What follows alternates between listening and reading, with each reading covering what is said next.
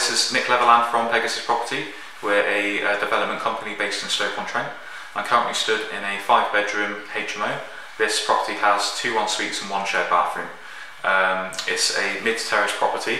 It was a 3-bedroom house, and we converted 2 of the ground floor reception rooms into bedrooms, and we've also kept the 3 rooms upstairs and moved the bathroom upstairs as well.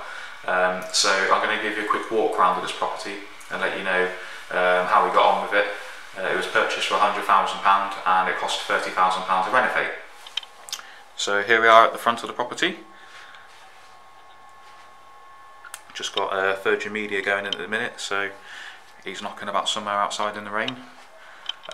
We put these nice light fittings up. They're LED energy saving light bulbs. They're about £5 each, but they're well worth the money.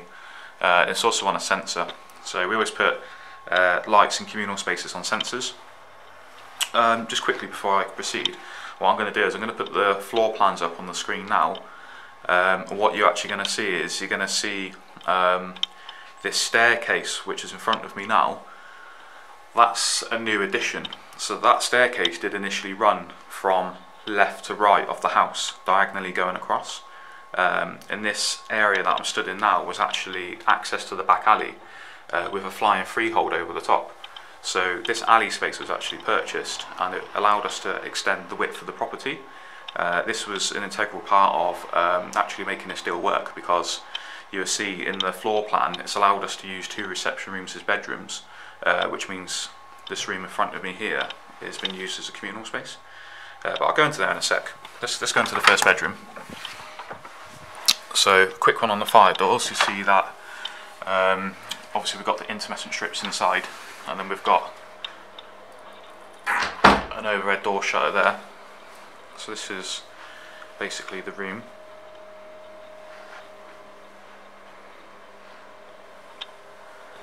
So we've got grey carpet, white walls, and then we've gone for a grey feature wall.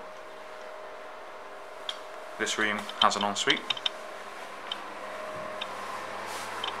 It's a little vanity unit, towel rack and toilet. And then you've got your shower here. It's an electric shower. Reason being is because we've kept it as 3 bathrooms, so it's got 2 en-suites and 1 shared bathroom. That means we just ran 2 showers off the electrics, which means we could keep it 1 phase, and then we've run 1 shower off of the combi boiler. If we were to have put a 4th shower in, we would have had to look at alternative solutions for supplying that hot water to those showers, potentially upgrade into an unvented cylinder tank system, which would have cost a lot more money. So that's what's allowed us to keep this project down to 32 grand build basically. So this is the other room.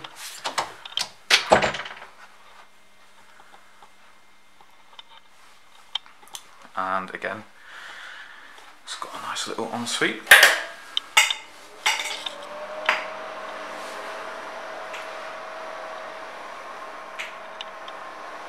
It's quite a decent size little room. And again, you've got the electric shower in there. We've done these big mirrors instead of doing tiles, so it acts as a splashback. Again, saves a bit of money.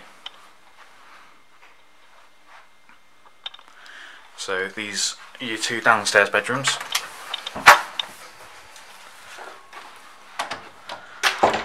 And this is the little communal space.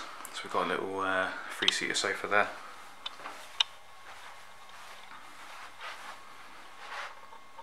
And we've got understairs storage.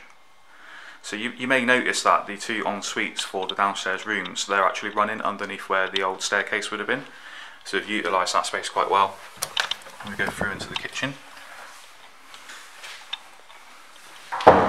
So this is a big kitchen. There's plenty of space for only 5 people. Got 2 big fridge freezers, washer, tumble dryer, got a breakfast bar. So this was actually a wall along here, which is where the downstairs bathroom would have been, and the toilet was down in that corner. So we've actually taken the wall out and just opened this space up.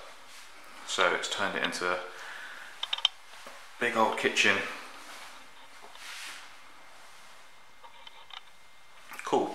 So I'll go upstairs now.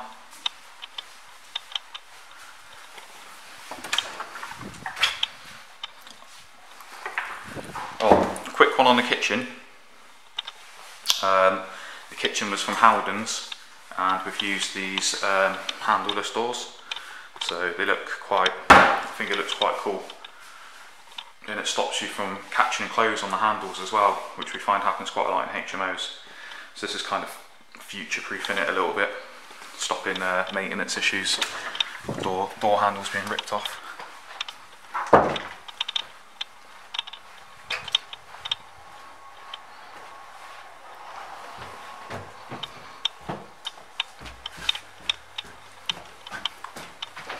Cool, so we're upstairs now. So I'll bring the floor plan for upstairs up now.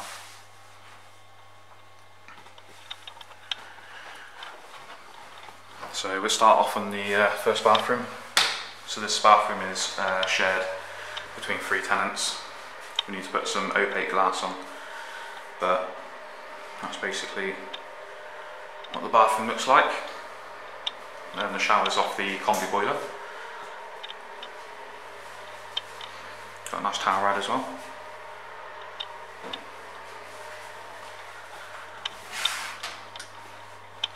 I'll start off in the front left room.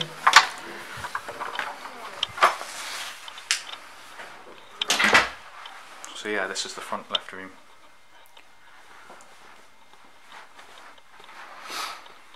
We always furnish our properties to a high standard and dress them, make them look presentable for viewings.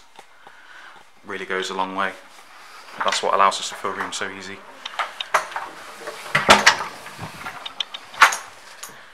And then this is the other front right hand side bedroom. And a quick one on the furniture, by the way. This furniture is really good quality stuff. Metal drawers.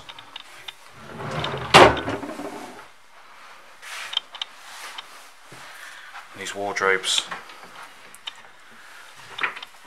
got a solid backboard on them. And they're on wheels as well, so you can easily move them around. And the doors have soft shutters, which I love.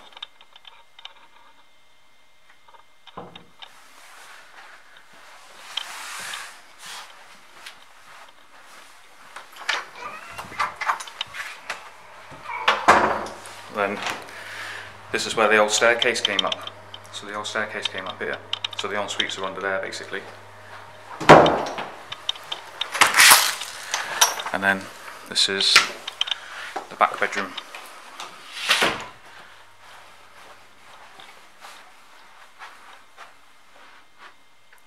And that's a walk-in wardrobe over there. So plenty of storage in this room. So thank you very much for watching our video. If you would like to see more of our videos, please subscribe to our YouTube channel.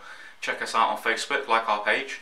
And also visit www.pegasuspg.com to see some of our development projects. And if you visit www.pegasuslettings.com, you can see our letting agency service.